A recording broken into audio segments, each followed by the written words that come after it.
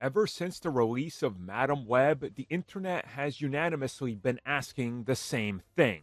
When can we get more Madam Web, as we've had a substantial lack of webbing in our life? Well, don't worry, because we got you covered with brand new concept art. Now, just a quick reminder, concept art is, as is suggested in the name, concept art. It is a concept for what could be the final design. It doesn't necessarily mean that this was a guarantee. People always confuse this with concept art, saying, oh, they took this away from us.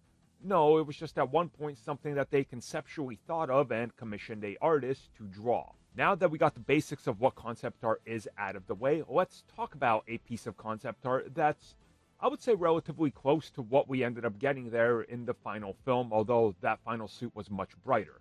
Anyways, though, here is Dakota Johnson as Madam Web in her suit. And like I said before, I think this suit looks good. I honestly like it here. I liked it in motion when I saw the film.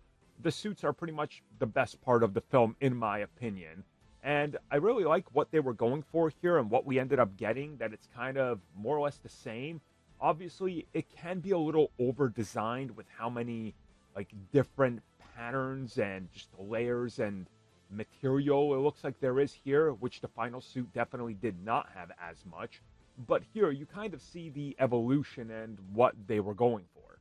And I really like that they figured, yeah, you got to keep some sort of eyewear on her, because that's the obvious thing that's going to stick out. And if she doesn't have it, then anybody could just tell her identity apart from anybody else, really, that's wearing a mask. So it's kind of like, yeah, okay, this works.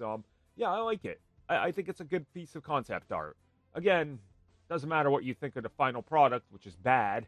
At least they were going in one smart direction at one point and kind of managed to execute elements of it.